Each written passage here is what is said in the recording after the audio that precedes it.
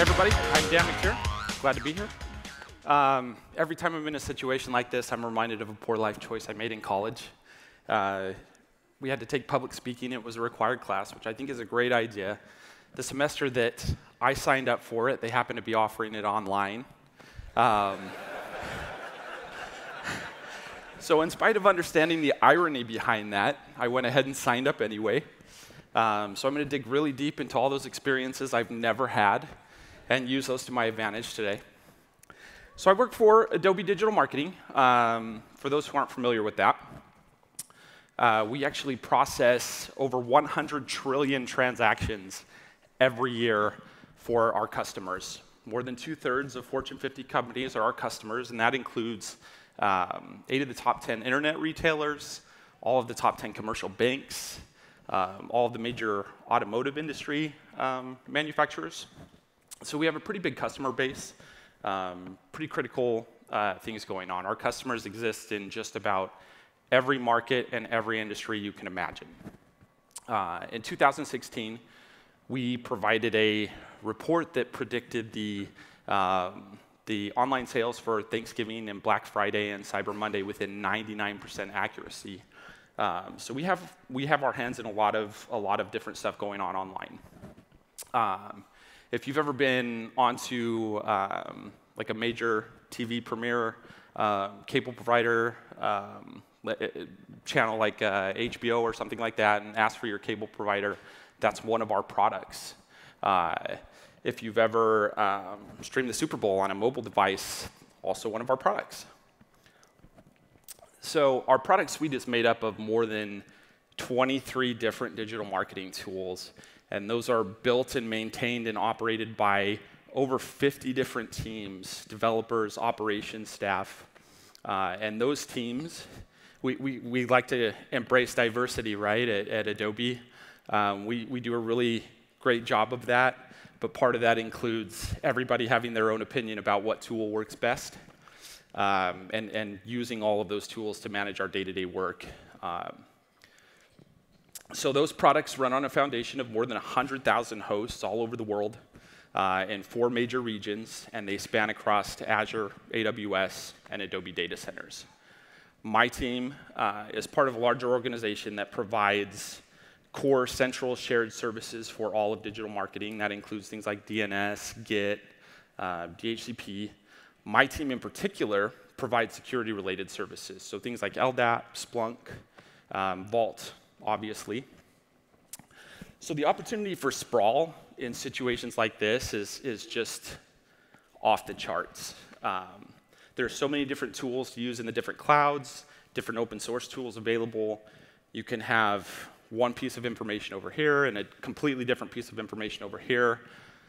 How do you keep those things in sync? And on top of that, we are constantly fighting the battle of people have so much time to do certain things, security requirements, compliance requirements across all these different industries that we have to abide by, make it difficult for our operational staff to kind of keep up sometimes. So our team philosophy is that we take on the brunt of the security and compliance requirement work, but we make sure our services are easy to consume, are flexible, so that other teams can spend a lot of the time focusing on the customer, on the operational side. So we're always looking for tools that, like I said, are flexible, are easy to use, have a REST API. REST API is key because everybody has different configuration management tools. Everybody has processes they follow. We want to make sure that those things are also simple to deploy, so any market we pop up in, we can be ready to go in a matter of hours with the services that we provide. So the choice was simple from our perspective. We've had tools that are industry leaders in secret management, deployed at different parts of Adobe. Vault Enterprise was the clear decision for a lot of different reasons. It's great to see the message today that how agnostic these tools are, how many different places they fit into, and Vault is obviously no exception to that. So we have clusters deployed in 4 major regions across the globe. Each of those regions has at least 3 Vault clusters, one in AWS, one in Azure, and one in an Adobe data center. And those are all linked together by an underlying network fabric. If you have questions about that later on, please feel free to talk to me. This has done a number of things for us that have just been fantastic. A couple years ago when I started working at Adobe, we had a privileged account password rotation process that would take sometimes 2 to 3 hours every time we would rotate the password. With the implementation of Vault across the globe and some updates to those processes, we've cut that down to about 30 seconds every time we rotate those passwords. And when you're talking about thousands of hosts, tens of thousands of hosts, that's a huge deal. Not only that, we've integrated that with our Bastion host solution so that you can do privilege escalation. Again, this is all super easy to do because of the flexible REST API. And then whether our users are accessing from Southeast Asia and Azure, or US East 1 in AWS, or an Adobe data center, everything will be the same. It's all standard. There's no having to guess what's going to happen in any given region based on what you're pulling, right? So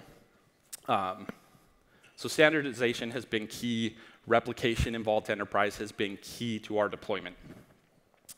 And then, of course, our auditors and our security people are super giddy about the information that gets provided in the audit logs. There are so many positive things that we've seen just in the 4 or 5 months that we've had Vault Enterprise deployed to production. My marriage has improved. My kids respect me now. Thank you. It's a fantastic product. I can't say enough good things about it. Later on today, 5:20, I believe, Chandler Alfin, our primary Vault deployment engineer and manager of that service, will be speaking on track A. So please, come by and see his presentation. Come talk to us, ask us questions. We'd love to answer questions. Thank you for the opportunity to be here, and I'll welcome Armand back on the stage. So.